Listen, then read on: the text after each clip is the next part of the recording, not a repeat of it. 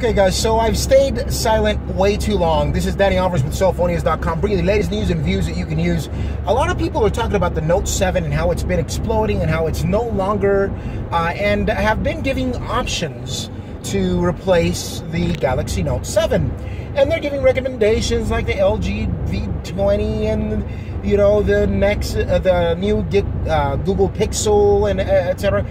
I think the most obvious replacement for the Galaxy Note 7 is the very stable, one I'm recording with right now, Galaxy Note 5. Get with the Galaxy Note 5. Samsung will get its act together. Many believe that the Note brand is tarnished to where they can't return with a Note. I'm not convinced that that's the case. I'm still convinced that they might come out with a new and improved Galaxy Note 8, and if they did change the name of the brand just to say a new, completely redesigned, totally safe, and likely just a little less expensive with a lot of features, kind of like the way they did the S3 when it came out. It wasn't the most expensive phone, yet it was the phone with the most features any phone had ever seen when it came out.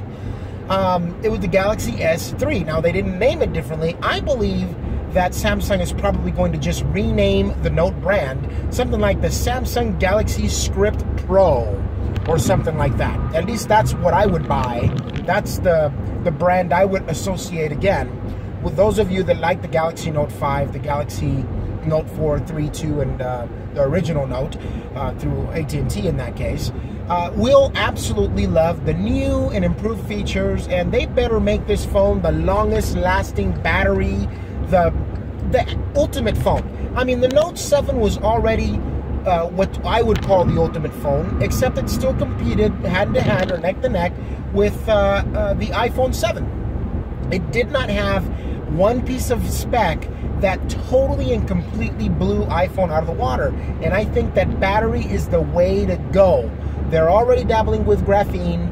They're already dabbling with new and improved products. They could always say, okay guys, we learned our lesson. We're no longer using this type of battery. Now we're making our batteries in this form. And hey, as an added benefit, here is the amount of time that you're gonna get with this device. Now look at Google Pixel phones and how long they're promising in terms of you know, phone on-screen time, etc. You know, video watching and whatnot. They're pretty much blowing everybody out of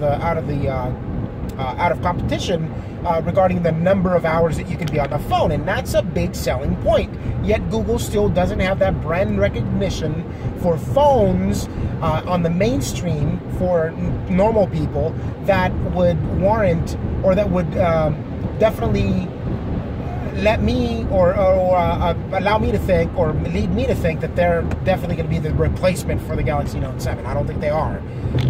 As beautiful as the camera is and as wonderful as the features are, I believe that Samsung has a very strong shot, due to the reputation they've built, to bring back a phone with features of the Note plus the most improved battery ever, and just rebrand it. And again, I'm blessing the name Samsung Galaxy Script Pro. I'm thinking that's probably a really good one. Samsung, listen to me. I think that would be a really good opportunity for you.